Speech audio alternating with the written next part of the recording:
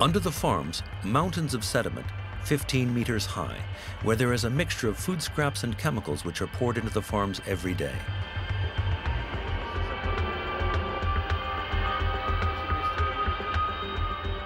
It's incredibly polluted there.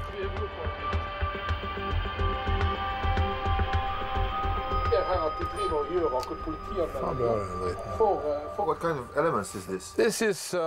This considers all the toxins been sprayed for the fish to delicing, and it contains the fish shit itself. And you will see the sea bottom is completely destroyed, you know.